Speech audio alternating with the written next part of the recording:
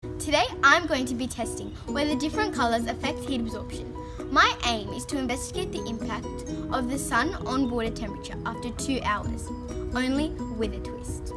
You see, I'm going to coat 6 glasses with different colour construction paper, fill them each with water, measure the starting temperature, leave them outside in a well-lit environment for 2 hours.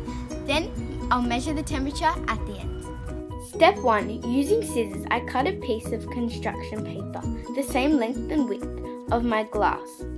My dimensions will be 24.8 cm by 10 cm. Repeat this step with each coloured construction paper.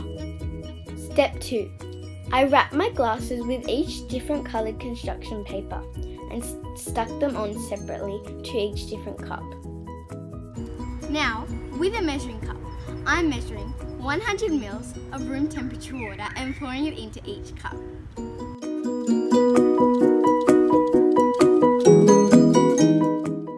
Using my experimental control, the clear cup, I'm going to be measuring the temperature of the water.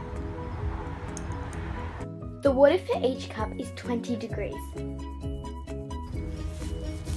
My hypothesis is that the water in the black glass will increase in temperature the most, due to my prior knowledge and past experiences.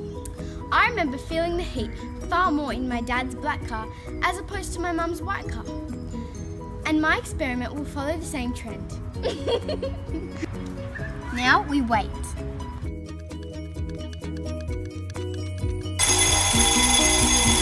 So it's been 2 hours and now it's time for the results.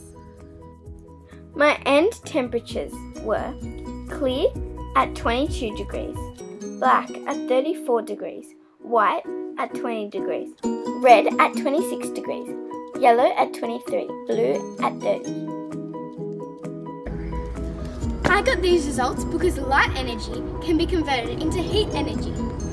The colour black absorbs all light wavelengths and converts them into heat, which is why the black cup heated up the most. Ah, I'm burning! On the other hand, the colour white reflects all light wavelengths, and the light is not converted into heat, which is why the white cup showed a little temperature change. The sun's out and I can't even feel it. To conclude, my hypothesis was correct. Black does attract the sun more than white. And now I know why. Looks like I'm going to be wearing white a lot more in summer and black a lot more in winter. Thanks for watching!